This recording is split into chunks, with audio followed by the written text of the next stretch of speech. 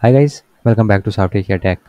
It's Sajjad and today in this video I am going to show you how you can create an inline or horizontal form into your Elementor page using basic form widget in Elementor Pro. I have created this using Elementor form widget. So to create a similar form, first you have to log into your dashboard. After logging into your site, go to pages and click on all pages.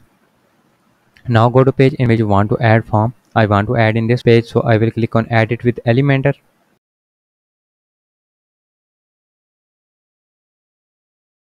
Now the page builder was opened.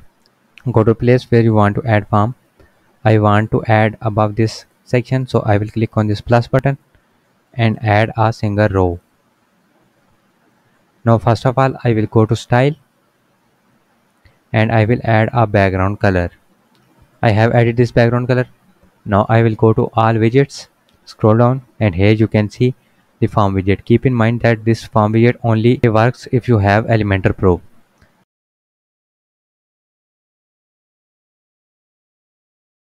Now drag this form widget to your row.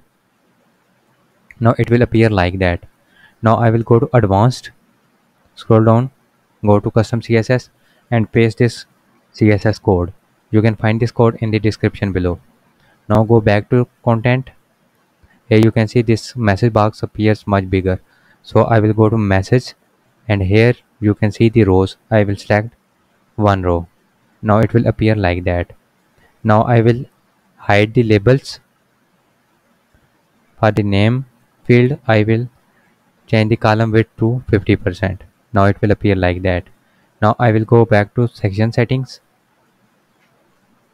layout, and here I will give it the width 750 pixels. Now I will go back to form editor, form widget, and I'll go to style.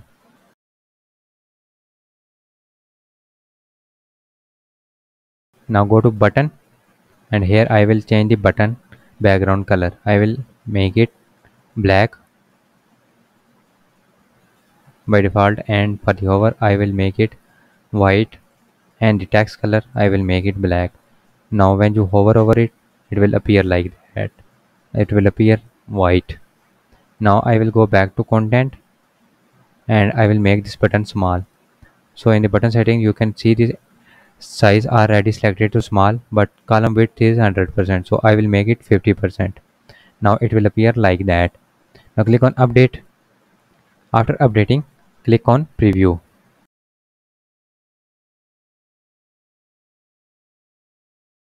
Now scroll down. Here you can see you have successfully added an inline or horizontal form. Fill the form